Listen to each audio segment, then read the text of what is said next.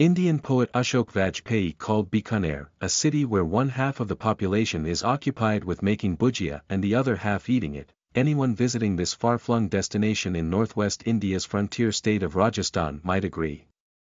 The golden and crispy fried snack, shaped like noodles, is served everywhere from tiny roadside tea stalls to high-end cocktail bars. It finds its way onto every course as toppings on breakfast and on lunch and dinner time curries.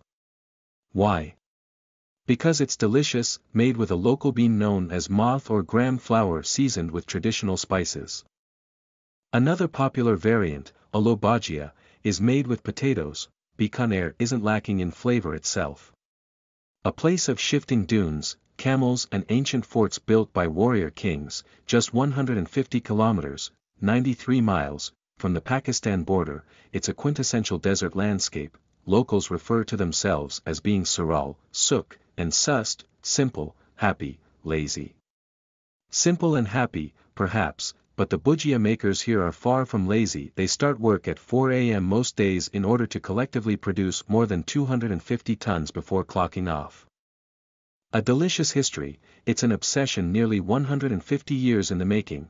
The story goes that in 1877, Bikaner state monarch Maharaja Shri Dungar Singh commissioned a novel savory item to treat guests at his palace, and the royal chefs came up with bhujia. Little did Singh know that what emerged from his kitchen would become an edible Indian national treasure. News of bhujia spread fast and soon it was being made in homes around the state. In 1946, one enterprising local, Ganga Bishan Agarwal, began selling the snack from a humble shop in a Bikaner backstreet. A decade later, Agarwal left town to create his own sweet empire, which proved so successful that several curious businessmen from farther afield were prompted to trace his origins and discovered the magic of bhujia. Today most bhujia-producing businesses have their roots back in Bikaner. But that does not mean that you can set up a wok and churn out bhujia anywhere and call it Bikaneri. For many fans, only bhujia made in Bikaner counts as the real thing.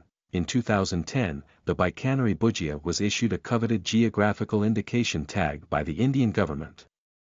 Now only those manufacturing inside the geographic territory of Bikaner are allowed to use the adjective Bikaneri to label their bhujia, just like only one region of France can call it sparkling wine champagne. Despite its fame, Bikaneri bhujia remains a cottage industry in Bikaner, albeit one that provides employment to around 2.5 million people, especially women, in the region's villages. From a local favorite to a global brand, but what makes Bikaner snack so special? The magic is in the air, claims Deepak Agarwal, a descendant of the Ganga Bishan family who is a giant of today's Bikaneri bhujia scene, selling the delicacy under the popular Bikaji brand name, while the rest of our family took over different geographical regions of India.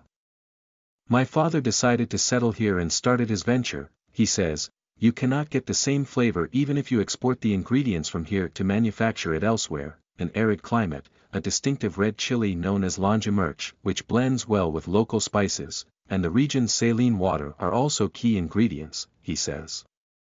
For Dr. Chef Saurabh, a culinary author and educator, Bikaneri bhujia is not a food, but an emotion. There is a distinction in the taste of any food when it is sourced from its origin. And bhujia from Bikaner is a perfect example, he says. And now bhujia is attracting global attention. In 2019, international food giant Kellogg's contemplated buying a stake in best-selling Bikaner bhujia maker Haldiram Snacks, although the deal was subsequently scrapped. PepsiCo attempted to launch its own bhujia product in 1996. The masala-spiced product, which it called Lahar, couldn't compete with Bikaneri classics and eventually vanished from store shelves. A snack that travels, meanwhile, a world away from Bikaner, bhujia from one of the brands owned by Ganga Bishan's family can even be found on the shelves of a New Jersey Walmart. To the delight of Rajasthan emigrant Rt Sadhani, we have a large population of Indians here, she says. Besides Walmart and Indian stores, it is even available on Amazon.com. I sometimes add it on a burger or a sandwich to quirk up my kids' food. It provides some Indianness to the foreign foods. For Sadhani and other Indians abroad, bhujia serves as an anchor from history to the ever-changing culinary scene of Indians no matter where they are on the planet. and Ganga Bishan's success story is just one of many. Today Maharaja Singh might be resting proudly in his grave knowing that Bikaner has produced Bhujia barons who have made their presence felt way beyond the desert alleyways of a small town in northwestern India. Source: CNN Travel.